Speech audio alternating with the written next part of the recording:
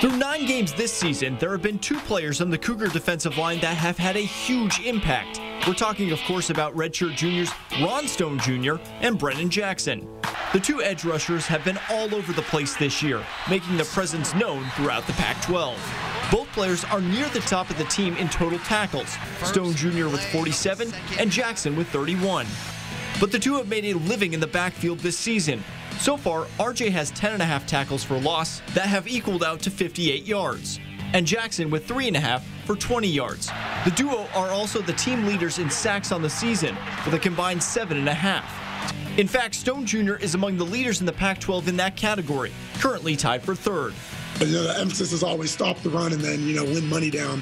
So when we get those opportunities, it's like, hey, let's get him off his spot.